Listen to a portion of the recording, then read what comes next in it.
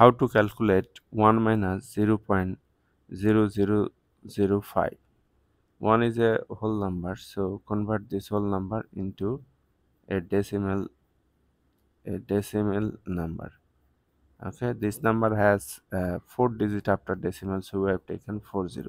Now line up the decimal and write the corresponding digit.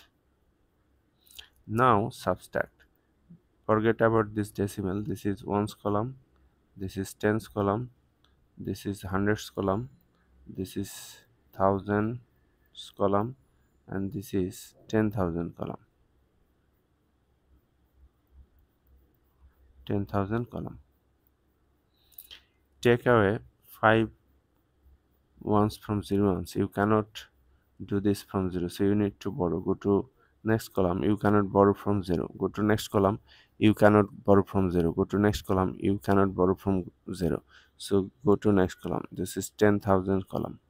If you borrow 10,000, so you will have 10,000, and 10,000 equal to 10,000.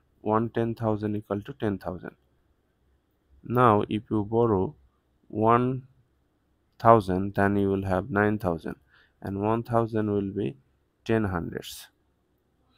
If you borrow 100, then you will have 9 hundreds, and 100 equal to 10 tens. If you borrow 110, then you will have 9 tens, and 110 equal to 10 ones. Take away 5 ones from 10 ones, you will have 5 ones.